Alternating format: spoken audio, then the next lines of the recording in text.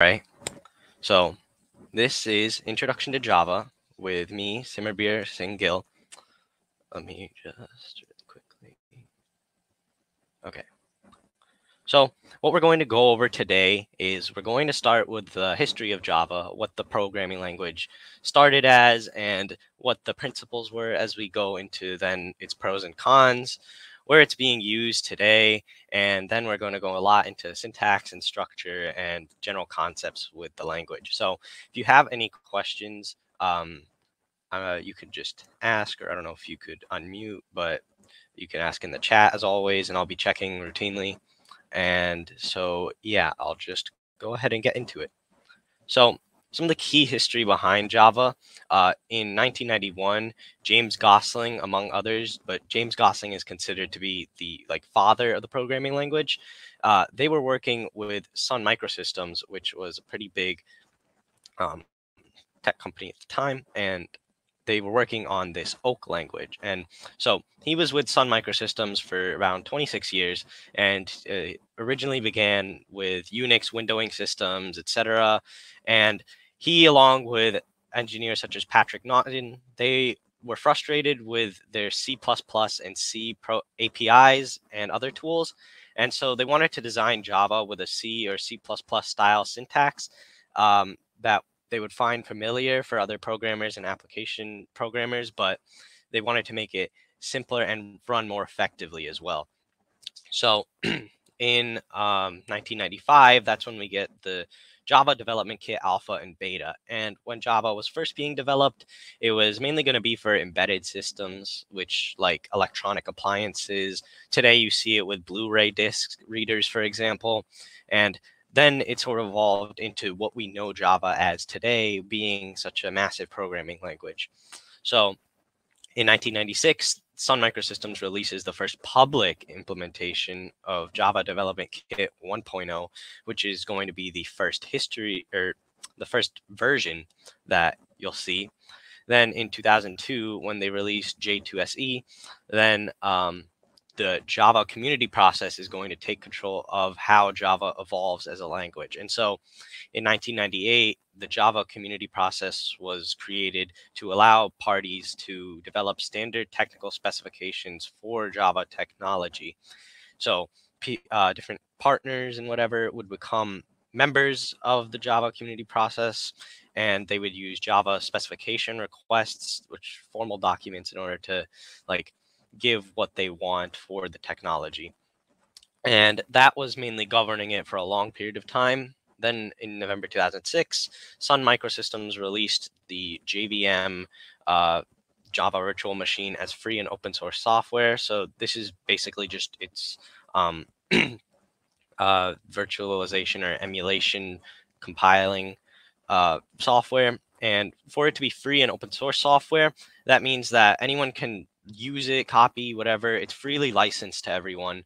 And the source code is openly shared, so you can improve the design or whatever you want it to do.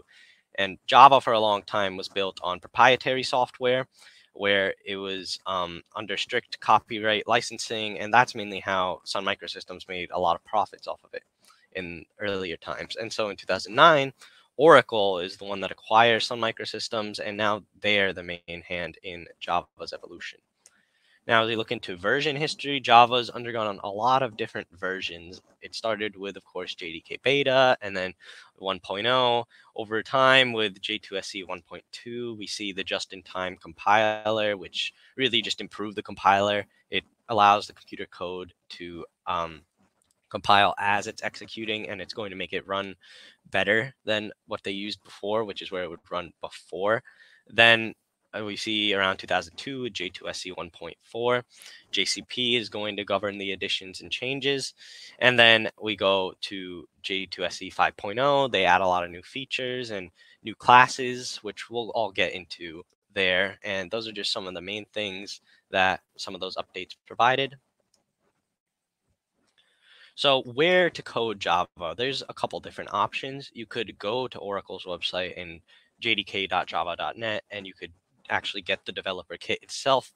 And if you have just a standard notebook app like TextPad up there, which is what I use for school, then that is going to allow you to code. You just have to set it up, but there's videos online that'll help you out with that. And you could also use integrated development environments, or IDEs. They provide an integrated development environment that allows for functionality for other languages, but in Java, it's really keen. It'll have a code editor, compiler, debugger, interpreter. So Eclipse is one that I use at home because I don't have a Windows computer, but it's pretty key to like allowing me to actually do projects and whatever at home, and I can understand everything because it shows me what code is incorrect, where the problems are, and it'll compile all well. And so that is mainly where you are able to code with Java. Now, some pros versus cons. Java security. Java is one of the more secure languages for programming. It's actually one of the most secure, and it has a security manager, which is created so that each application you could specify access rules. So this allows you to run the Java applications in a sandbox, and we're going to see that with keywords like public, private, accessor specifiers, they're called. And Java also has OOP design, which is object-oriented programming. And we'll get into this a lot in a little bit. But before, it was mainly procedural programming, where you just have a sequence, like a linear one program for everything. And object-oriented programming, you can group variables and functions by context under different lenses as objects, and it allows it to run a lot smoother. And Java is also a high-level language. So Java, it resembles human language. The syntax and everything, it's very easy to understand. And so instead of resembling machine code like low level languages, high level languages, they are converted through compilers, but like it simplifies the development process. It makes it easier for you to understand, and it's not going to require as much commenting or anything because everything will be right there. It'll be pretty clear to understand with how close it is to human language. So um, also has automatic memory management. Java developers, they don't have to worry about manually writing code for memory management tasks due to this automatic memory management and garbage collection system.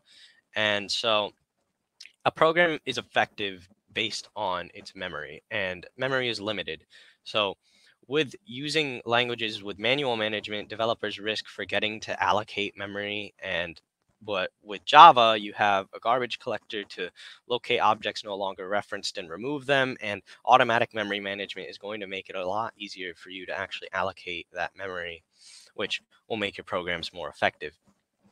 And write once, run anywhere. That's Java being spread out across multiple different platforms. You can use several different platforms like Linux or Mac OS. You can use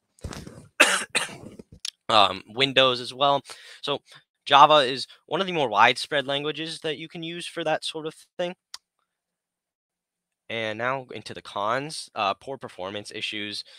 Any high level language is going to have poor performance issues due to just compilation and abstraction with the level of a virtual machine. But it's not the only reason for Java's speed often being criticized. They have the garbage collector will take up more than 20% of the CPU time, and there's bad caching configuration, the use of excessive memory. So Java is going to have a lot of out of memory errors and several other different errors that will lead to this poor performance at times. Now, verbose code just means that it uses too many words, and it might seem like an advantage if you want to understand the code. Like we said earlier, it was a high level language with human language similarities, but there's often long, overcomplicated sentences or overcomplicated methods and classes that make the code less readable. And many high level languages tend to do a bit too much. So Java was trying to tone down C++ and how confusing it was, but it still is relatively verbose. Now, we were talking about this as well, but Java requires a lot of memory. So Java, even though it has a garbage collector and it has automatic memory management, like dealing with all sorts of things, the memory required is still substantial compared to a lot more other programming languages. And that's going to be pretty bad for Java as it is. No backup facility just means that it's pretty hard for the code to actually be backed up once written because there is no backup facility. Other programming languages offer it, but Java doesn't really have that. And then a poor GUI. Java is considerably backwards with its GUI because the GUI builder is pretty poor and it can't build too much complex UI. So there are many frameworks in Java for creating UI, but they are not as developed as you will see with languages like C# or Python or R. And so those are some of the cons that we see with Java as a language. Now, if we're going to look at uses of Java today, one of the primary ones is game development. Uh, so, for example, libgdx, it's a free open source game development application written in Java with some C++ components, and it allows for you to develop mobile games and desktop games with the same code base across different platforms. And Java is also pretty key to learning game development and graphics from the ground up as compared to languages like you might see C#. Trading applications, you have Murex, which is used for trading, hedging, funding, risk management, a lot of finance related things in the banking industry, especially. And their mission statement says that they focus on the long term, they forge lasting strategic partnerships and clients as they embark on transformational IT journeys, achieve regulatory readiness, and evolve digitally. So that's one of the main examples that it's used because Murex is pretty popular. Then big data and having open source framework in general. The example here is the Apache Hadoop project, which develops open source software for reliable distributed computing. And this software library allows for distributing large data sets across many different computers. And like big data in general often does use Java. It's one of the most primarily used languages along with Python. So that's one of the main areas. And just Hadoop in general, not Apache Hadoop, is sort of the same thing there. Then going into more uses, embedded systems, as we were talking about earlier. Embedded systems are just low-level systems, part of larger electromechanical systems. So tiny chips, processors. Example, there's the Blu-ray disc reader, also SIM cards. They're all Java based, and that's one area you could apply that. Now, scientific tools, if you don't know, that is the logo for MATLAB, which includes the Java virtual machine software. So you can create and run programs to access Java objects with MATLAB, and MATLAB is going to allow for plotting functions, etc. It's very useful in the higher math realm. And then mobile applications and enterprise applications. One of the big ones is J2ME. It's a cross-platform framework that will build mobile applications to run across Java-supported smartphones and feature phones. You also have the Java-based Android SDK and Java for developing enterprise programs. It has a lot of powerful features with its high performance. So Java makes applications more powerful, secure, scalable, and that's why Java's Enterprise Edition is primarily used by a lot of enterprise computers. According to Oracle, almost 97% of enterprise computers are running on Java. And so those are areas that you could see yourself potentially using Java. Now, Java's features, Java was built on these 12 principles on this image. So just to go over some of them, simple syntax based off C++ with its garbage collection. We've all mentioned that. Security, since it's highly secure with that Java virtual machine. um, Write once, run anywhere, since it can run on a variety of different platforms. It just converts into bytecode, which is how Java is mainly working, converts it into bytecode and runs it across different platforms. There's a fixed size of the primitive type data, which makes it pretty robust. And portability, Java's bytecode does not need to be implemented. So that goes tying into the platform independence. And it's pretty dynamic with the loading of classes being on demand. It's relatively quick, and that relates back to speed. So it'll So just some basic syntax with this example right here. We see public class main, and we see this method header. This is called method header, public static void main string bracket args. And this method header is what you're going to use in any class that you're trying to run. So you're going to need this in order to have the program actually run. It'll be used when you have driver classes later on, or if you're learning procedural programming, this is your absolute main method.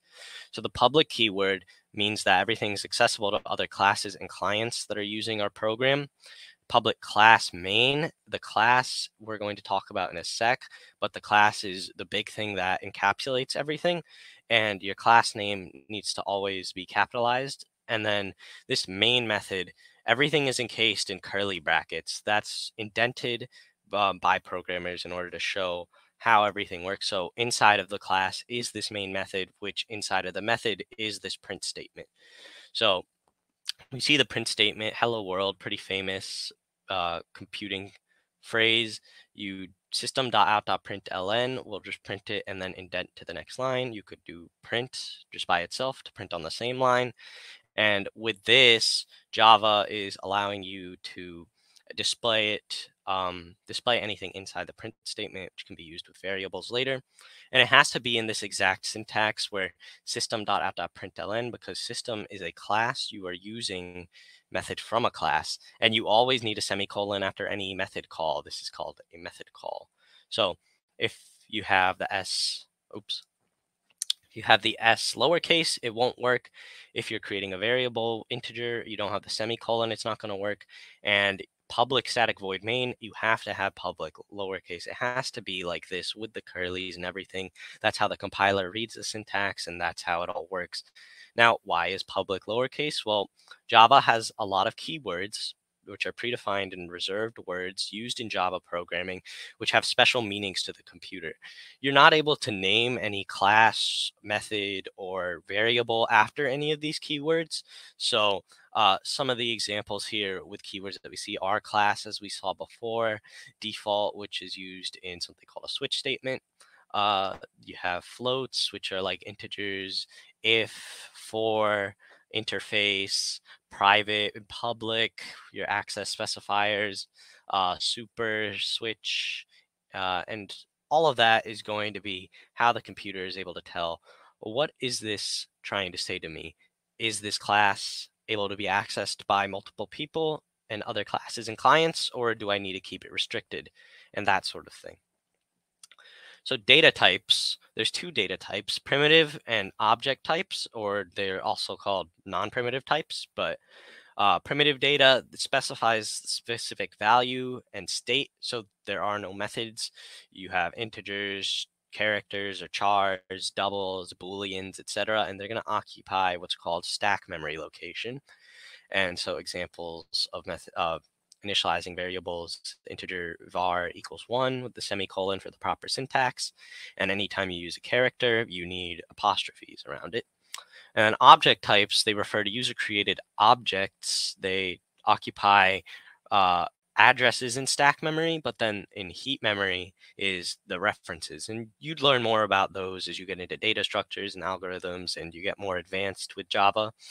So examples include strings right here, string name equals Simmerbeer. With the semicolon, you're going to always want to use double quotes, and wrapper objects, which is a way for you to use primitive data types and put it into an object form, which will be used later on for other purposes. So this is a project that I did like 3 years ago in my very simple beginning class of just printing. So I create 3 integer test variables, just test scores, and my name. Integer sum is adding up all the scores. The average is going to be the sum variable, which takes these variables, adds them together. So the sum variable divided by 3. Now, it would be cast to a double, but we'll talk about that. And I was tasked to not use println. So you see all these /n's, those are escape characters that you just use inside of a print statement. In the between double quotes, so new line is /n, /t is tab, and etc. And so this is the example of how it prints. If I use the variable here, it's going to print what the actual variable it has stored to it. So my name is printed with test1. It prints the test1 score, and same for test 2 and 3. Total points 291 because it adds them all together, and the average, it divides it 97.0, but this was pretty sure it was a mistake because this would be cast to a double. So commenting as well, good coding practice in general, not just with Java, but we'll go over that. In Java, this is a single line comment, just 2 slashes. And if you want multiple lines, a slash and then an asterisk, and then you reverse the order to close it.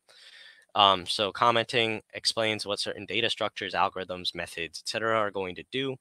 And you could do it in the Java doc style comment where you add an extra asterisk here.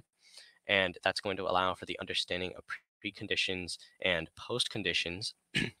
So Java doc comments, they are like the de facto industry standard when you document Java classes. So that's why it's really good to have a knowledge of commenting and what your code is going to do. And you can also use this for pseudocode purposes, where pseudocode is plain language description of the steps of an algorithm so that it's easier to understand. It's just for human reading and not for machine reading. So for example, if you see on the AP exams for AP Computer Science A, for example, that will have plain language descriptions. So that is examples of pseudocode.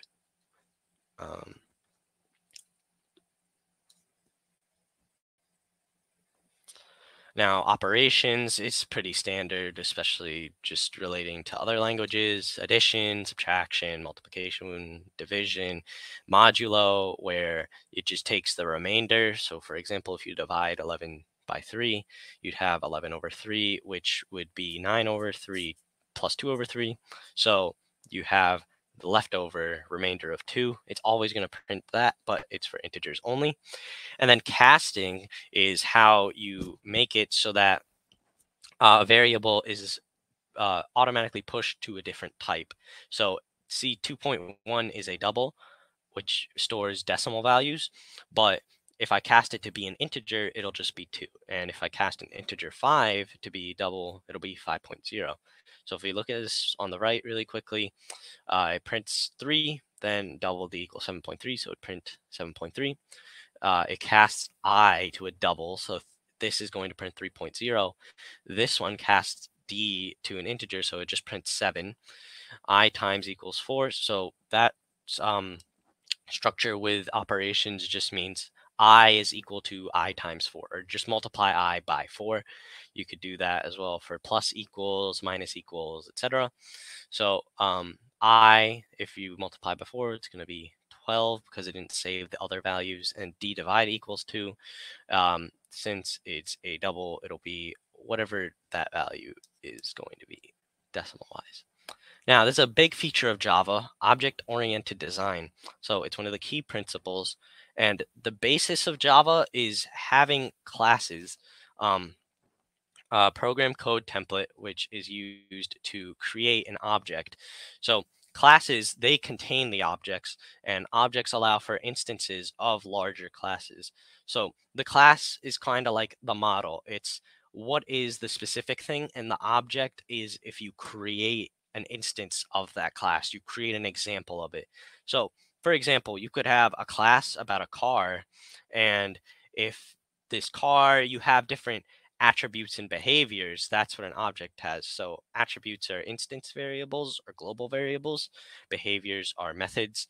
So if you have this car class, a car, for example, has its vehicle identification number, it has its brand, mileage, and these are all examples of what you would include as instance variables. And so if you were to create an instance of a car, then you take the car class, you take everything within it, you create an object that is going to be a singular piece of that car. It's a specific type of car. Let's say it's a Hyundai Santa Fe, for example. That's what you could create using a class. So an object, just an example of a class. The class is the big like template, but you create an object using the class, and I'll show that too. But first, Java has features of built-in classes. So there's a lot of different packages in Java, and in these packages, um, it just groups related classes. Like built-in packages are in the Java API. So it's basically like a folder. And what you're going to see with these packages is For example, you have the lang package, util, AWT, and they contain different classes constructed with a development kit, and they require a keyword to use. And you have the package before the class in any program. You're going to import it, and you can use the built-in classes within any that you are going to create as the user, as the programmer. So some examples would be system.out.print. It's included in Java. Index of and .length are string class methods. Array list class, it's going to feature methods like .size, .add, .set. The scanner class allows for keyboard input from the user. And then math class, the math class is going to allow you to do several different mathematical operations, such as rounding, for example, is one key feature that it can do. And that's also finding maximum minimum values. It's very key, especially when you're learning Java at first.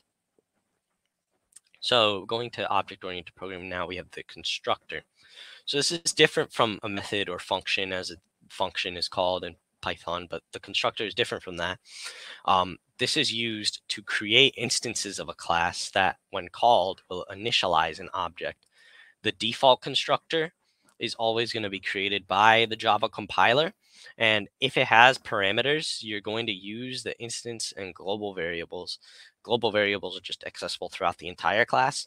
And for most purposes, you want to use private access specifier for your instance variables, because if you have a class, you don't want someone just going in and changing everything up to what you intend it to be.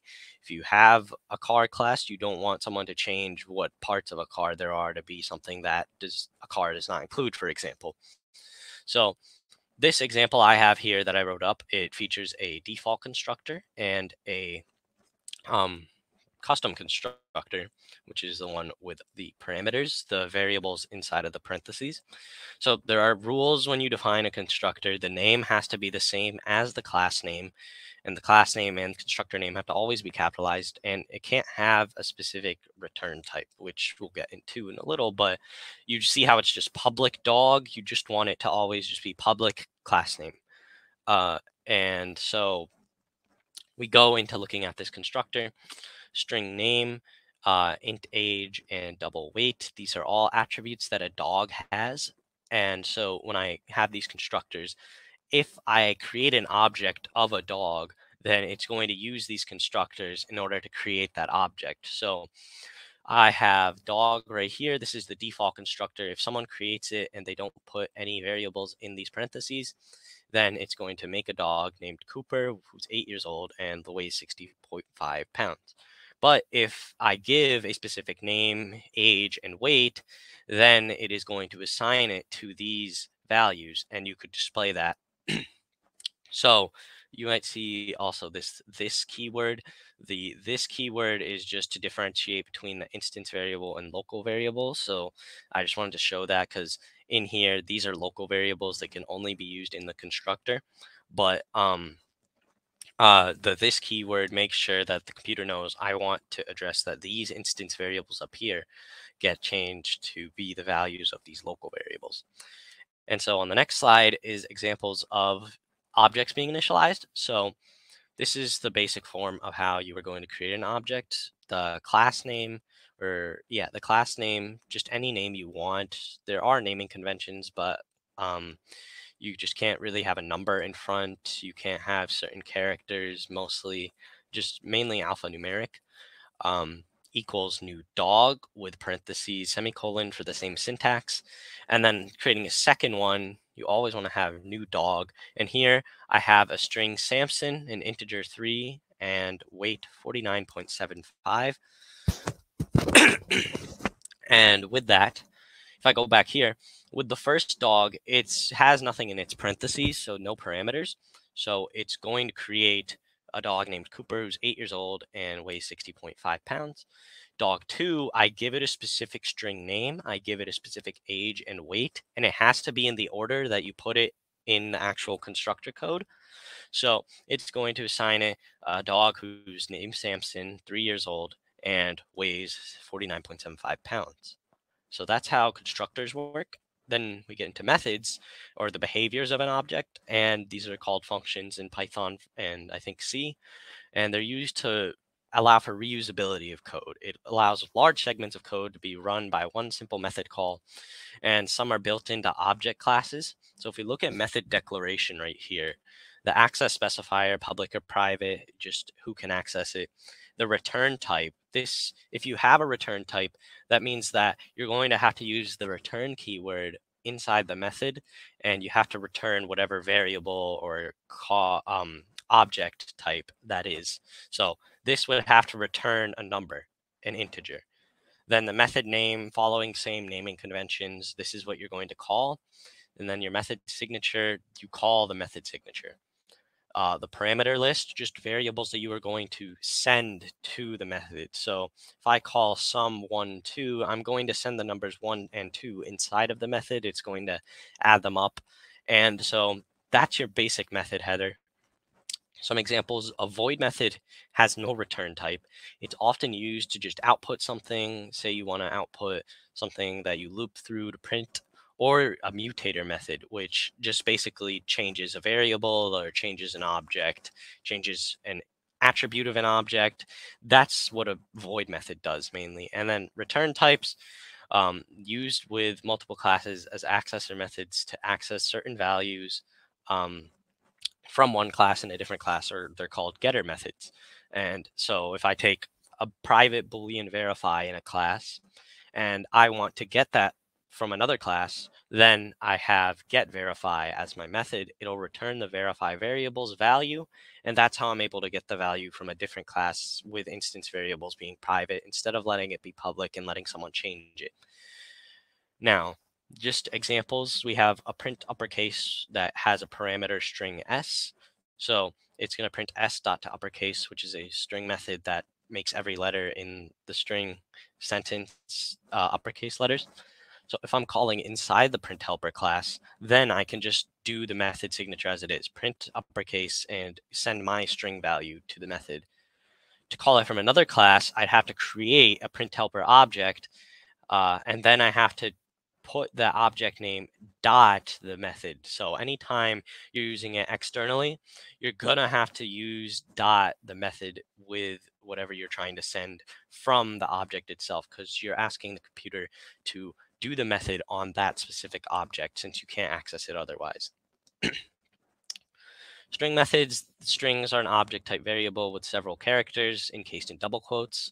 So we have length, which returns the length. The substring, it's going to return a portion of the string from one index to another. It's the start of it is inclusive, but the end, it's non-inclusive. And I'll say what that means in a sec. So index of string, you just return the numerical position of a character where a string starts. So system.out.print the length. This is going to output 14. The top is the length, and the bottom is the indices, the numerical position of every letter. And indices always start with 0. You always start with 0 in programming. And so if we're going to print the substring 3 to 7, it's asking the computer to print from the index 3 to index 7. So 0, 1, 2, 3. Well, at index 3 is this L, 4, 5, 6, 7. But since it's non-inclusive, that means you don't include the 7th index. So really, you're just printing the 3rd, 4th, 5th, and 6th index. So it's going to print low space E. It's going to print those 4 characters. And then index of everyone, it's also looking for the index. So parentheses everyone, I'm going to have the 6th one right here. And it's going to see that everyone starts at the 6th index, so it would print the 6th index there. So again, indices always start at 0, but the length is always just the number of indices plus 1. And then substring, again, just start at the index it's asking you to, and then basically you're printing every single index up to the last one minus 1. Object methods are used with objects besides strings, but as well as strings, and they're built into Java's library. Equals, dot equals, so you check if 2 strings or object are exactly the same in the reference. And compare to, you're going to compare the objects to determine alphabetic location or whatever other criteria, which you can change with something called a comparable interface. So with these two dogs I created earlier, does dog one equal dog two? If it does, it would print yes. If it does not, it would print no. And we know that this dog is named Cooper, 8 years old, 60.5 pounds. So they're not equivalent to each other because they don't have the same exact references. So it would print no. And that's the if else as well, which we'll get into in a bit. But the subject here is computer science. The answer is compare to biology. So if you are comparing your subject, if you are comparing something to something else, the first thing, if it is coming after it in the alphabet, it'll return a positive number. If it comes before in the alphabet, it'll return a negative number. And this all corresponds to the ASCII values in subtraction or addition, how far it is from each other. ASCII values just being the values of the characters. And subject compared to computer science, they're exactly the same. So it would just return 0. And this is an example with the comparable interface. An interface just basically says what methods you need to include inside of something. So you create a student other and with this object temp. And if this is using student objects, created the student class on the side with name, grade, GPA. So create a student with a custom constructor. It's going to have a name. He's going to have a year and going to have GPA. Then integrate to get the grade or whatever. So with this comparable interface, if I were to compare one student to another, I would be checking the grades instead of the names or the addresses or anything. So if one's grade is greater than another, it returns one number. If the opposite, returns -1, else it's going to return 0. And that's what you can do with a comparable interface. You can change the compare to method, change its return type or whatever, and that'll allow you more accessibility and more personal say on what you want to compare. And we have toString as well, a very key one. It is creating a string representing the object that you will display with a call to the toString method. So in this dog class, we already know everything. And at the end, you'd create the toString method, which has the string return type since you're returning a string. And so this one is returning name, then it prints the name variable with a comma plus the age and plus years old. Don't have to put every instance variable inside of it. All you need to do is just have some sort of string example that you can represent the object with in order to display it. And this is how a lot of different programs, clients are going to display certain things, how mobile games display certain things on the boards and the screen. Now, conditions. Java has several conditions for Booleans, and uh, so we have equals equals. If you're going to use primitive data types, these are what you're going to use. You could also use other methods with these, but that's a bit complex. So equals equals, you could use exclamation part or what we call not. So not equals, greater than, less than, greater than, or equal to, and less than or equal to. So that table just shows you what that all works like. Then conditions will utilize Boolean operators above, and you're going to use if-else statements. So if-else statements are pretty simple. If you want something to be true, you're going to use if, or if you want it to be false, you would use the not. But so in general, if, use it if you want a condition to be true. Else, if you want something to be false, if the if condition is true, then it won't run the else. But if you know that the if condition won't always be true, you could have an else so that if it's false, it'll run something else instead, right? If else, that's pretty clear. And else if is just to test a new sort of condition. So here we have int a equals 3, int b equals 3. If a is greater than b, it'll print a. Else if a is equal to b, you have to use equals equals. You can't use just one because that's the syntax. Then it prints x, and if both of those are not true, then everything's false. It prints b. Well, they're equal, so it would print x. And you could have if statements nested inside other ones. So if this was true, if I wanted to test a different condition inside of it, I could do that as well. You also have and or. The pipes or, and the ampersands are and. So this will test if multiple conditions are true. They have to both be true. But with or, it's just if one of them is true, then the thing will run. So with these 3, 4, and 5, is A less than B? Yes. Is B less than C? Yes. So they're both true. Okay, something will happen. Then here, same numbers. If A is less than B or if B is greater than C, well, B is not greater than C, but A is less than B. And since it's the OR operator, that's going to allow something to happen because only one of them needs to be true. If both were false, it wouldn't run.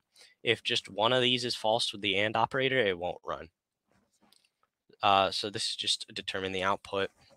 X equals 2, y equals 3, z equals 4. So is x less than y? Yes. And is y less than z? Yes. So 1 would be true. Is x less than y? Yes. And is y equal to 4? No, y is equal to 3, so it can't print that because both are not true. Is x less than y? Yes. But is y equal to 4? No. But since it's the AND OR operator, excuse me, that means it is still able to run this because the condition is still true. It's only asking if one of those is true, and x less than y is a true condition. So it'll print 3 as true. Is x equal to z? No. And then is y not equal to 3? No, y is equal to 3. Since both of these are false, it's not going to run because it needs at least one to be true. So things that print are 1 is true and 3 is true. Now loop structures, there's 4 for each do while and while. The general form for loops up here. So for initialization, typically in coding, you're going to create an I or a J variable. So integer I equals 0 is what is created here. Then a condition. So here it asks if I is less than 10. And then an update. So I plus plus. So what the loop does is you take the initialized variable in this beginning one, you run the code, and then once the code is done executing, it increments it. Plus plus just means increase by 1. So I is going to be equal to 1, and then it runs the code again. Plus plus I is equal to 2, runs it over and over. When I is equal to 9, 9 is less than 10, so it runs the code, then it updates to be 10, and then 10 is less than 10. Well, that's not true because you need it to be exactly less than 10, and 10 is equal to 10. Since it's not less than or equal to, it can't run that time, so it stops running. So that's just for one line. In general, with if statements and for loops and other loops, you could have, if you just have one line of code, you don't need to include curly brackets. But if you have multiple lines of code, then you would need to include curly brackets in order to encase all the code within the loop. And then while loops, just while and then a condition. It's going to run while the condition is true. Once the condition is false, then it stops running. And it's the same sort of thing where one part of code, you don't need curlies. And if you have multiple lines of code within the loop, you do need curlies for the computer to compile it. Now, this is called an array, but for now, just think of it, just if you don't know what an array is, just think of it as a list of numbers. So for integer n and then colon nums. So this list of numbers, I'm asking for every single singular integer within this array, within this list, I want you to print the number. That's how I think of it because I used to have struggles with for each loops, but it's just simply for every number in this list, print every single number. So it prints the first, prints the second, prints the third, then it stops. Then do while. The do while automatically does the first thing. That's what the do keyword means. It's going to automatically do the first thing. And then it's going to run the code and then it checks if the condition is still true, it'll keep running. And then you could have for loops inside of each other. So here it's going to run the outer loop, then it's going to run the inner loop for the full amount of time. So this is its first run of the outer loop. Then it runs the inner loop 6 times to print numbers. So 0, 1, 2, 3, 4, 5. Then it prints to a new line because this code is done. Then it goes back up to here. It increments I equals 1. 1 is less than 2. So then it does this 6 times again. So 0, 1, 2, 3, 4, 5 prints again. And then it prints to a new line. So if you have nested loops, then it's always outer loop is the amount of times you need to do the full runs of the inner loop. So you're going to run the inner loop as many times as it says all the time. And for example, if you have println, then this outer loop represents how many lines of code you were trying to print, and the inner loop represents what you are actually printing, as an example. Array and array list. So arrays are sets of variables, both object or primitive, that are the same type declared in size and data type. So this is the syntax: integer with brackets, nums equals new integer 5. It's going to create an integer array of size 5, which is this one right here, 0, 0, 0, 0, 0.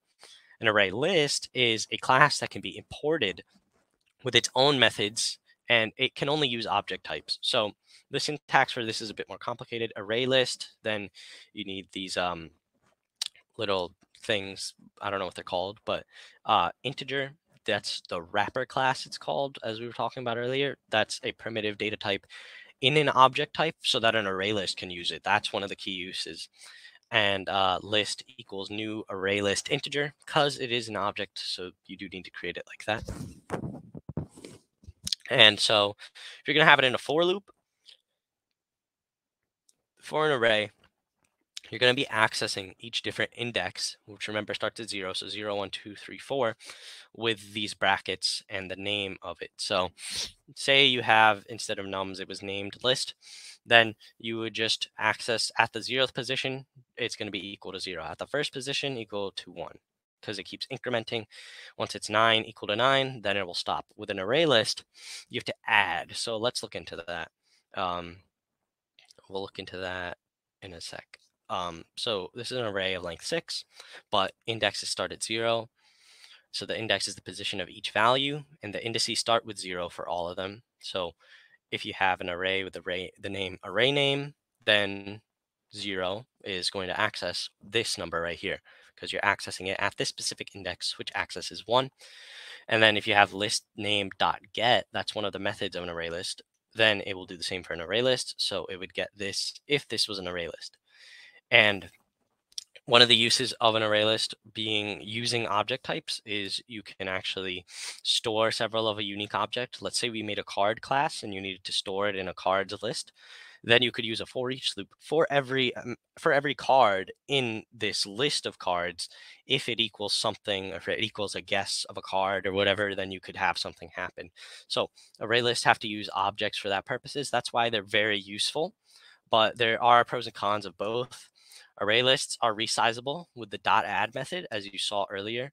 Right here, it added it to the list because when you create an array list, it doesn't have anything. But when you create an array, it has to have a specific size, or .remove in order to remove things from the list. And arrays are not resizable.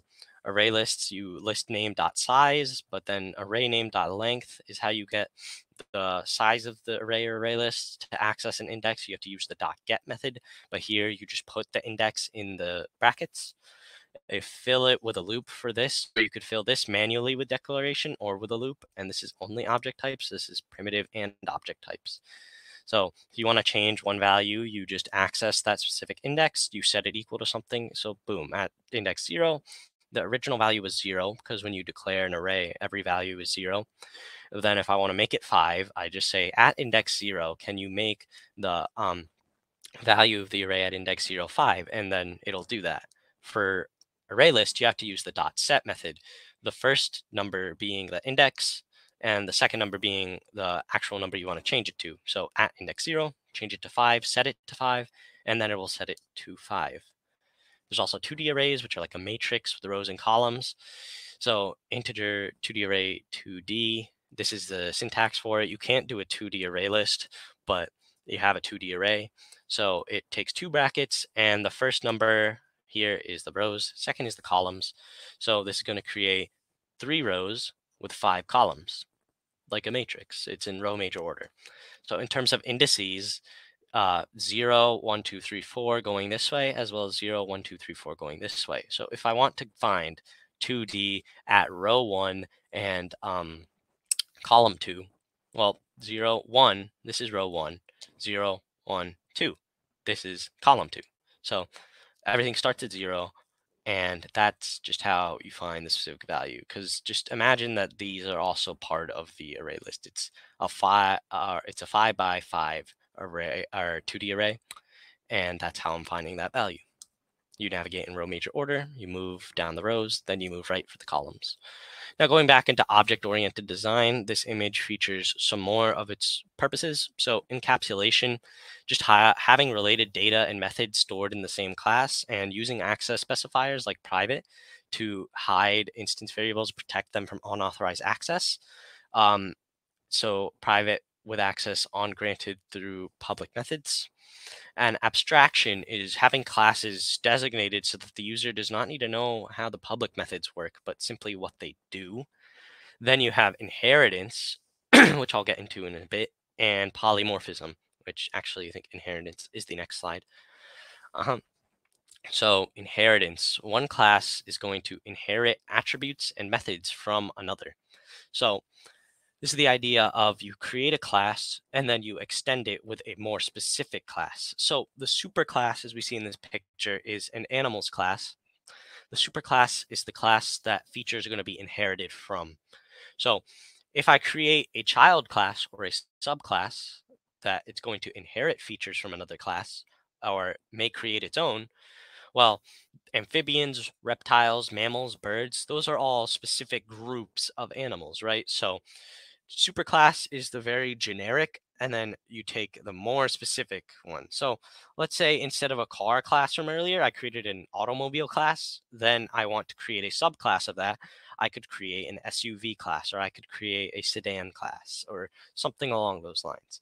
So as you see here, the syntax, this should not be capitalized. I apologize for that. Just it should be lowercase public. Um, Public class animal is the superclass, and public class horse extends animal is going to be the subclass.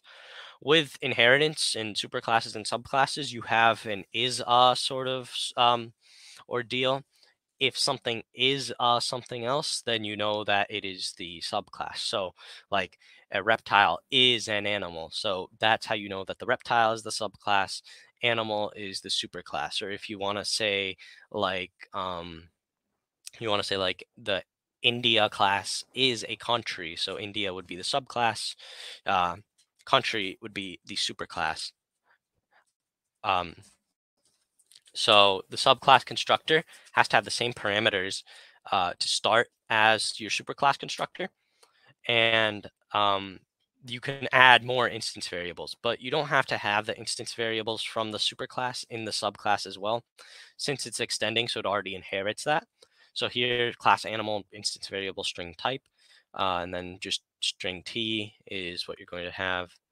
This should say type equals t, and this should say for color equals f. So I could change that, I think, if I go here and just type equals t, because I don't want you to get the wrong idea of how for color. Okay, so what you're gonna see here when you have your superclass, you're gonna have, or your subclass, you're gonna have a new instance variable for color, like that's specific to a horse or whatever. Or main color. Um, and then you have to have the same parameter as the animal class, but you can add your extra parameters as well. And so you use the super keyword in order to access the constructor of the superclass, so that you can create the animal with this type, right, or whatever. Say like mammal, for example, and then horse, you just wanted to create very specific. And then for color or main color equals f, that's specific to the horse object. So polymorphism. Polymorphism is when you use an the ability of an object reference to be used as if it's referring to an object of different forms. So this is the result of inheritance. A dog extends an animal, and then a chihuahua extends a dog. So you can create objects like animal A1 equals new chihuahua, because a chihuahua is an animal, but an animal isn't necessarily a chihuahua. So on the left side, when you're creating these objects, you always want it to be less specific. On the right side, it has to be more specific if you're going to use polymorphism. So A1 is going to have access to animal methods unless overridden, which I'll talk about. It's the last slide. But it can only use Chihuahua specific methods if casted. So if I wanted to create a new Chihuahua, C1, then I would have to cast A1 to be a Chihuahua. Um, and so with polymorphism, objects with a common superclass can be stored into the same data structure, and that's often why it's being used. You're storing it into an array list usually. So an array list animal, I can add a new animal, I can add a new dog, I can add a new chihuahua since they're all animals. But if it was an array list of chihuahuas, I couldn't add a new animal because an animal isn't necessarily a chihuahua. So it's kind of going back to that is a idea that you see with inheritance. And the last slide, overridden or overloaded. So we have in this first example, um, the same method with different return types. It's going to give a compile error because even though the return type is different, the compiler considers the names. Those are not the same, or they are the same, excuse me. But here, and the parameters are also the same. But here, same name, right? But the parameters are still the same. And it's going to cause a compiler error. It doesn't matter if they have different names. It's still an integer, then a string. If you wanted it to not have an error, you would say method integer then string. Then you could have string and then integer. Then here you have set name, public void set name. Subclass is going to have a set name method. So over riding, this is overloading when you have the same method signatures and whatever. Overloading, or yeah, overriding over here is when you have a method in a subclass that is the same as one in a superclass. And the one in the subclass is going to be the one that takes preference because it overrides the method from the parent class. So that's how that works. And that's actually all of this presentation, ending with glitching a little on my, okay. That's all for the presentation that I have actually. So I'm going to stop screen sharing. If it'll stop screen sharing.